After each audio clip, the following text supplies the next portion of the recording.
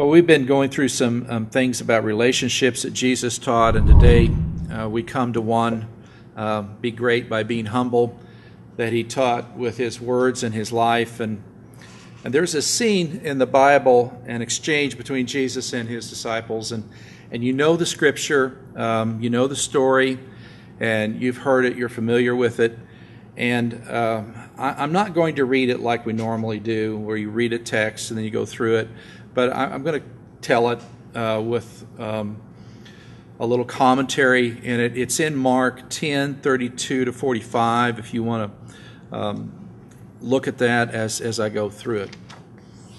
And the story is that there are 13 men that are walking together, and of course 13 men can't really walk together, and you stop and think about that. They can't all be talking to each other. 13 men don't walk down a path together. So it says that Jesus is out in front of them, and the rest of them are probably in clusters of twos or threes as they walk down this road. And they're following behind Jesus because they're afraid this day. And they really don't want to be going where they're going. And what they're doing is they're headed from Galilee up north down to Jerusalem. Jerusalem is the religious and the political center of Israel. And Jesus had really upset the leaders and the power brokers with his words and his actions. And now they're walking right into the storm that waits for them in Jerusalem. And all 13 of them know it. And as they're walking, Jesus tells them, just with kind of an economy of words, with real bluntness, about what's going to happen. And he says, the leaders down there, they're going to arrest me, and then they're going to turn me over to the Romans, and they're going to torture me, and they're going to kill me, and then I'm going to rise again in 3 days. Now, it's not good news. What would we say if we were in their shoes? If your leader told you that? Jesus just tells us that he's going to die, and then he's going to rise again in 3 days. And I think it would be natural for us to begin to ask some questions about why that has to happen, how that's going to happen, and especially, what do you mean rise again from the dead in 3 days? I mean, that doesn't make any sense to us. How is that possible? But that's not what the 12 did. Instead of paying attention to Jesus, they focused their attention on themselves. And it starts with brothers James and John. They started off and they approached Jesus, and they asked if it might be possible that since he's going into this new kingdom, that they might have seats of honor, one on the left and one on the right. I mean, you know, we heard something about thrones in there, Jesus, and you've got throne room for us. And the other 10 hear what's going on. And they start to get upset. And probably the reason they're upset is like, you know, it's your little brother called Shotgun. And why didn't I think of that first? Why didn't we ask him if we could get seats of honor? I mean, who do they think they are? And I can imagine Peter saying, well, we can settle this. The only way that we know how to settle things like this is we'll arm wrestle, guys. Right? That's Peter, right? He's got the cans here. He says, let's you know, best of three, everybody, you know. Or maybe Thomas goes, no, we're not going to arm wrestle. That's weighted in Peter's favor. It's paper, scissors, rock. So let's do that, you know. But anyway, they start getting into this argument and as over who's the greatest. And one guy says, obviously I am, and no, you're not. And they remind each other of all those times in lives where they messed up and failed. And, you know, they've each got something on each other. Now, kind of a side note here. If you ever have one of those times in life where you wonder, just a little bit of doubt as to whether the Bible is exactly true, whether the Bible is God's inspired word, or, you know, like some of the critics will say that the Bible was put together by some men who wanted to form this world religion. If you ever have a little bit of doubt, turn to a place like this. Because there's no way, if you were putting things together to make yourself a world religion, that you would put in a bad instance like this from James and John, where they say, we want to be on thrones next to you. No, you're going to edit that out, right? So I think stuff like this that shows the disciples' sin and their weaknesses really validate the Word of God for us a lot. The only one who does not focus on himself this day is Jesus. He doesn't get angry for what they do. He calls them aside to minister to them. And instead of getting mad at them and saying, what's wrong with you guys? I mean, they've been together almost 3 years. Instead of doing that, he pulls them aside to minister to him. And what he says is this I've done it from the Message, which I don't use very much, but this just gives us, I think, the emotion better than what some of the translations do. From Mark 10, 42 to 45, the story goes on. Jesus got them together to settle things down. You've observed how godless rulers throw their weight around, he said, and when people get a little power, how quickly it goes to their heads. It's not going to be that way with you. Whoever wants to be great must become a servant. Whoever wants to be first among you must be your slave. That is what the Son of Man has done. He came to serve, not to be served, and then to give away his life in exchange for many who are held hostage. Whoever wants to be great must become a servant. Now, that's about relationships, really. So we're talking about relationships. All relationships depend on this. If we want great relationships, we have to get humble. We have to serve. We have to lift up the other person. And this is just one instance where Jesus says something like this. Matthew 23:12, he says, whoever exalts himself shall be humbled, and whoever humbles himself shall be exalted. And it's a constant theme of what Jesus said and how he lives his life. He says the way up is down. The way to be first is to put yourself last.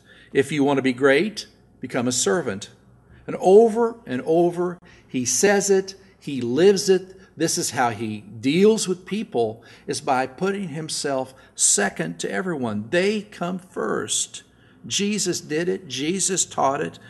And then that critical moment when he could have scolded these power-hungry throne seekers, he put himself under them. And he explained to them that if they wanted to be great, that they would become servants. Be humble. Years ago, Robert Fulghum wrote a book entitled Everything That You Need to Know You Learned in Kindergarten. And if I remember correctly, it's been quoted often, but in the book, he told of some kids who formed their own backyard club. Okay, it's great to have backyard clubs where you get together a select group of friends and you covenant together, really, is that everything stays in here and we do everything together and we support each other, kind of like a 9-year-old frat house is what it is. And he told this story, and they had 3 rules. The rules were simple. Nobody act big, nobody act small, everybody act medium. Okay. So we're not going to fake being humble, and we're not going to be arrogant. Everybody is going to be medium. Every day we face a test of greatness. How great are you? Answer the test. Check one box. I will exalt myself, or I will humble myself. That's the test. And everything that we do, every day, every conversation, every relationship, will I tell them how great I am? Or will I exalt myself? Or will I humble myself? And every decision about the clothes that we buy, the money that we spend, what we do with our time, everything comes down to this little checkbox. Will I exalt myself, or will I humble myself? And Jesus, in essence, turns to us and he says, I know you want to be great. And what he's saying to us, he says, the Father and I planted this desire for greatness in you. If you want to be great dads, if you want to be great brothers, great sisters, great parents, great wives, great aunts, great employers, great friends, he says, if you want to leave a mark on this world, if you want to make a difference with your life, then become a servant. Because that's the path to greatness. Serve. So, Who's going to be the first one to apologize when you have the argument? How will I respond to this embarrassing problem as a parent? Can I be a real friend to someone who isn't acting like a real friend to me today? Who gets to decide how we spend our money? Who gets the TV remote? Okay? Who's in power here in the home? Will I exalt myself or will I humble myself? Choose one, because we obviously can't choose both at the same time. It's one or the other. We can't have a good relationship and not be humble. It's impossible to win at a relationship if you're trying to be bigger and better than the other person. You can't do it. That's not the way relationships work. I say oftentimes that when I win the argument with my wife, I'm sleeping with the loser, right? So when you win the argument with your friend, you've got a loser for a friend, right? Every time that we exalt ourselves over the other person, we push the other person down, and our relationship with them suffers because we're in unity together. Now, there's something kind of odd, I think, about this that may not make sense to us if you really pay attention. If you want to be great, is what he asks us. Should Jesus ask us if we want to be great? Should we want to be great? I mean, he didn't say, now, don't try to be great. Try to be little. Being great, he didn't say being great is bad. You need to be a loser is what you need to be. You need to knock yourself down. You need to be a nobody in front of everybody else, and then you'll be humble. He said the opposite. He says the 12 wanted greatness, and he didn't scold them for wanting their greatness. The greatness is okay. Wanting to be great is fine. Jesus never slammed their ambition. Ambition is wanting to achieve great things in life. There's nothing wrong with that. There's a lot of godly people who had great ambition. You know, think of Abraham. Sets out from his home country, and he's got great ambition. Noah, let's build an ark that holds the whole world. You talk about ambition. David, little David, you know, with his slingshot and the giant. Talk about ambitious. Even Jesus. Jesus sets his face to go to Jerusalem to save the world. Now that's ambition. It's good ambition. He didn't say, I'm just a loser. I can't do anything. So let's not confuse ambition with greed and power. Ambition that's from God is not selfish. The problem isn't ambition. The problem is when we allow our need to be seen and recognized and our name to be circulated instead of God's name. When we want to be noticed to fill some kind of emptiness that we have in us, that's where the ambition becomes a problem. But ambition to achieve great things by itself is not bad, productive. The subject of greatness is a common topic in the circle of the 12. Remember, Jesus was training them to be like him so they would change the world by training others to be like Jesus. Jesus was teaching them how to bring about radical change, and they always seemed to be behind. And in that opening scene with James and John asking for these cabinet positions, these positions of honor in his kingdom, I can imagine that Jesus at that point might have had some doubts about whether these two men were ready to take the gospel to the rest of the world that he was entrusting for them to do. And he would have had that doubt because their ambition is self-serving. We're ambitious. We want something for ourselves. There's another incident that's well known that shows us something about how greatness comes through humility. You know it as well, too. One day Jesus was teaching and some parents brought the children to be blessed. And after first being told to get back by the 12, saying Jesus doesn't have time for you, then Jesus says, let them come to me. And this is what he says in Matthew 18:4 in this incident with the child. He says, whoever then humbles himself as this child, he is the greatest in the kingdom of heaven. So Jesus challenges us to learn about greatness from a child. Jesus says to his 12, you need to be more like these children, guys. And, you know, this has been, I think, sometimes misinterpreted so much. What can we learn from children about humility? If the way to be great is to be humble, and Jesus uses a child as an example, then what is it about a child that teaches us about humility? I mean, at the core, all children have one thing in common, I think, and that is that they depend on someone else. They depend on parents. They depend on adults in their lives. As a matter of fact, one of the marks of becoming an adult is to say to the parent, I don't need you anymore. Okay, I can live on my own. I don't need your house. But kids are dependent. They can't drive. We need to make the car smaller. We need to have little bitty cars for you kids, right? Maybe like the bike lane, kids lanes, right? So they can drive their little cars around. You can't reach everything. We put everything way up high. The counters are up this high. And most of our kids can't reach everything on the counter, so our more ingenious kids can. They know how to climb on things and how to get into cabinets and stuff. Kids can't cook. Kids don't have money to buy things, but they're just fine with asking adults, can I have some food? Can I have some stuff?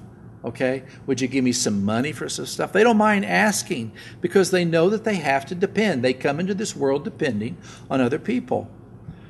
Now, God created you to have a relationship with Him, and you have to depend on Him.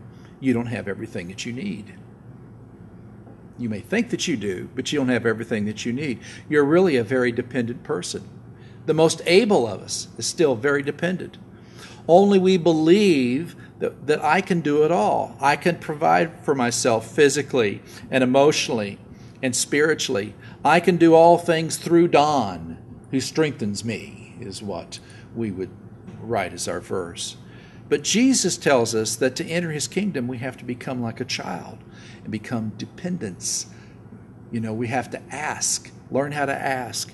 Ask and it shall be given to you, right? Seek and you shall find. Knock and the door will be opened to you. So to be humble, we know enough to depend on God. We ask God with a childlike faith. Now, that's not what most adults do. Our default is to demand. Have you ever noticed a person who just walks into some place and starts demanding stuff? So sometimes it's in a restaurant. You can hear them next to you. I'm just not going to accept this meal. This is terrible. Take it back.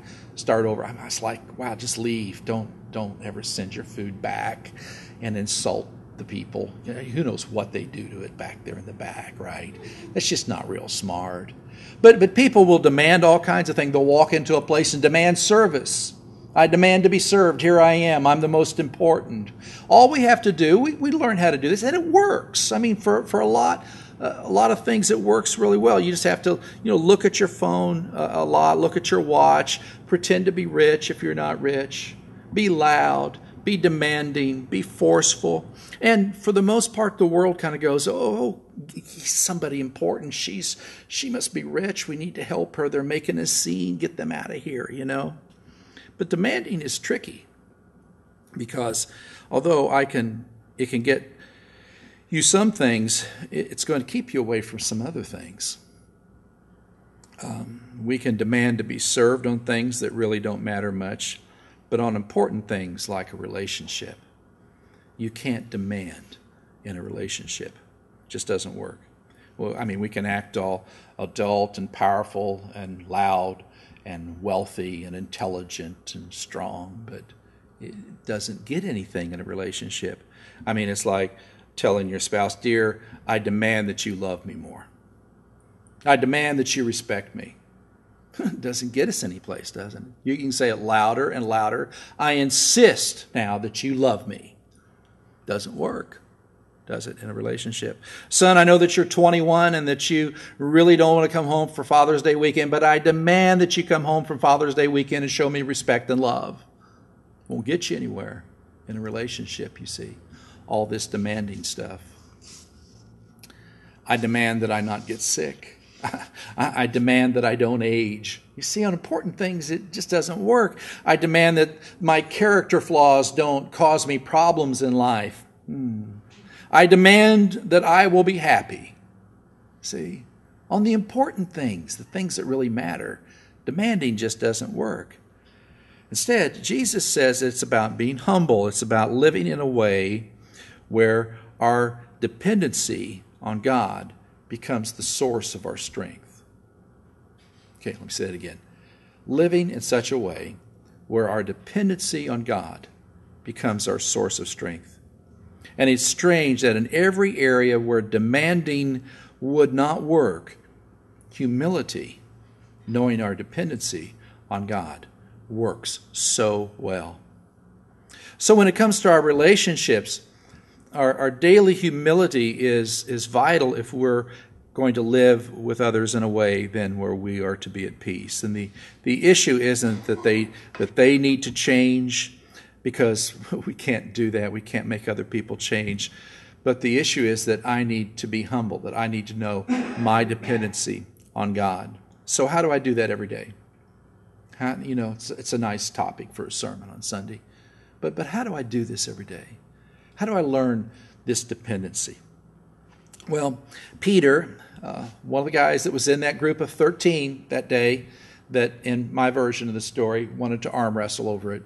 Okay, Peter, big strong Peter, in 1 Peter 5:5-6, he's learned a lot since that day. Okay, he says, "You younger men, likewise, be subject to your elders, and all of you clothe yourself with humility toward one another, for God is opposed to the proud, but gives grace to the humble. Therefore humble yourselves under the mighty hand of God, that he may exalt you at the proper time." Humble yourselves, he says. Isn't that strange that we humble ourselves and God exalts? I mean, did you ever think about that? We think that God humbles us. No, we humble ourselves. God waits till we humble ourselves, and then he exalts us up. The secret of humility, of becoming great by being a servant, is to know who we are in Christ. Now, this is where we get rather theological. You see, when we know that we have been given right standing with God, when God, through Christ, gives us righteousness, as he calls it, imputes righteousness to us, and that we are able to have relationship with him, that our sins are removed, that he no longer sees our sins, that we've been cleansed from our sins, then, when we live in that, then humility starts to form. Humility doesn't form because I push myself down and I tell myself how bad of a person I am. That's one of the misunderstandings. We think, well, I need to humble myself, so I need to think of how sinful and evil and nasty that I am. But humility forms when we realize our relationship with Christ that's imputed to us, the greatness of God and his grace as it's given to us. I don't then have to win the argument to prove that because everything has been given to me. Sometimes I lose my sunglasses. Well, I lose my sunglasses a lot, and I really should learn how to buy cheap sunglasses, but I don't. I lose my sunglasses.